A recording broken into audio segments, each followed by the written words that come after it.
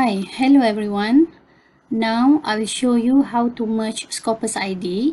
This is for those who have more than one Scopus ID. So the first step, just go to library website and click on off-campus login via OpenAthens. So when you click on this, you will be given this list of resources and scroll down to find Scopus. Okay, when you get Scopus website, please log in using your USM email address and you will be given this page. Okay, so now I have one researcher with two Scopus ID. This is the main ID and this is the second ID. Okay, so the first step is go to Scopus and do a search by authors. Okay, so put the author last name and the author first name, and don't forget to put affiliation University Science Malaysia and click search. Okay, so from here we find only one author. Click on that to view the author's profile and check the author ID. So this particular author ID is the main ID that we found in the record just now. Okay, so next step is we are going to find the second ID. Okay, so since we already have the ID, so we are going to use advanced search. So in Scopus, click on advanced and then click on author ID. Okay, and you may copy down this example and paste it here, and please copy and paste the second ID given by the researcher. Okay, and click search. Okay, in the second ID I found that there is 4 publications. Okay, and we have to check every title to make sure that there is no duplication with the main ID.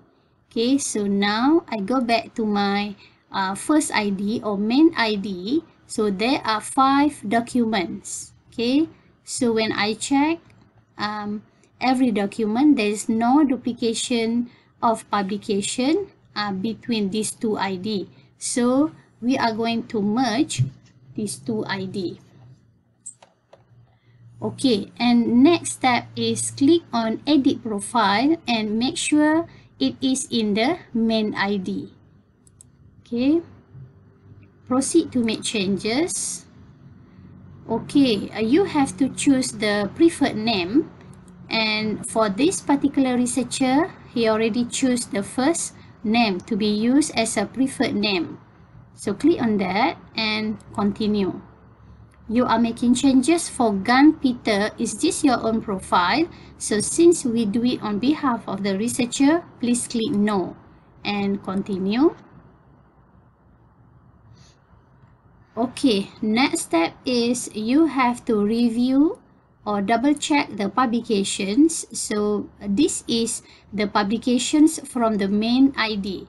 So if you notice there is publications that does not belong to this particular researcher, we have to untick. Okay, alright, next we are going to add another 4 publications from the second ID. So click on search missing documents. So we may search by title or by DOI. Okay, so now I'll do a search and go to second ID and copy paste the first title. Okay,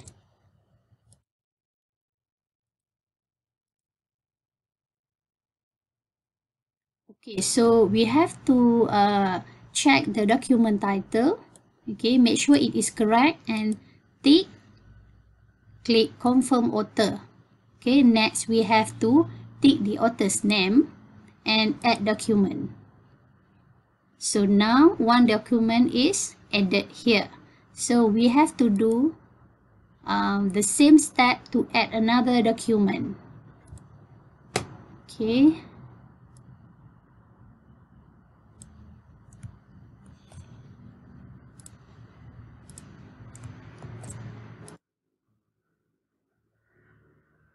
Okay, so the third one, confirm author. Click the author's name and add document. Alright, now 2. So search missing to add another one.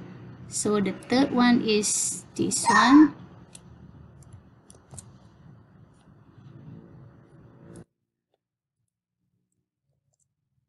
Okay.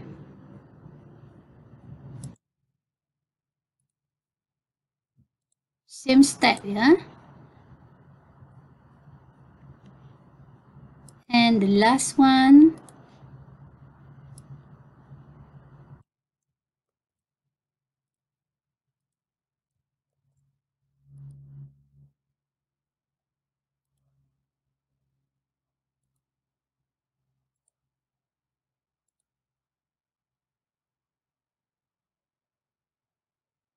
Okay, so now there are 4 documents to be added in this main ID or main profile. Right, so next is click on review affiliation, and we are going to choose University Science Malaysia, and the last one, click on confirm and submit. Okay, so we may view again what we have done and click submit.